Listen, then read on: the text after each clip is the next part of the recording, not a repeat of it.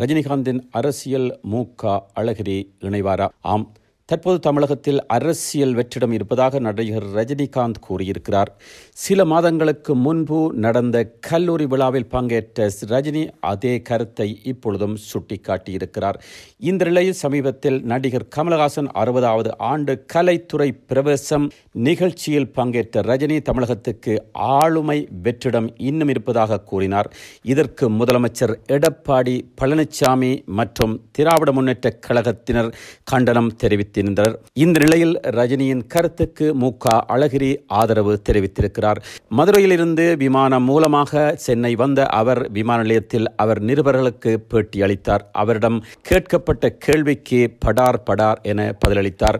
தமிழகத்தில் தலைமைக்கு வெற்றிடம் இருக்கிறது என்று நினைக்கிறீர்களா என்று கேட்டபோது, தமிழ்நாட்டில் தலைமைக்கு வெற்றிடம் இருப்பது உண்மைதான், அதை ரஜினி நிரப்புவார். ஒரு பெரிய குண்டை போட்டார்.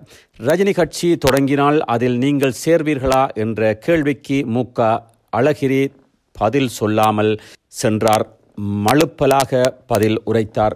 அந்த வகையில் அவர் ரஜினி வந்தால் அழகிரியும் இணைவார் என எதிர்பார்க்கப்படுகிறது. இருந்தும் ரஜினி ஸ்டாலினையும் திமுக கட்சியினரையும் எதிர்த்து கூட்டணி வைத்தால் ரஜினியின் திமுக கட்சியில் இருக்கும் ரசிகர்களிடமிருந்து எதிர்ப்பு கிளம்பும் என எதிர்பார்க்கப்படுகிறது. ரஜினி ஒரு தடவை சொன்னால் 100 தடவை சொன்ன மாதிரி என்பது சினிமா டயலாக்.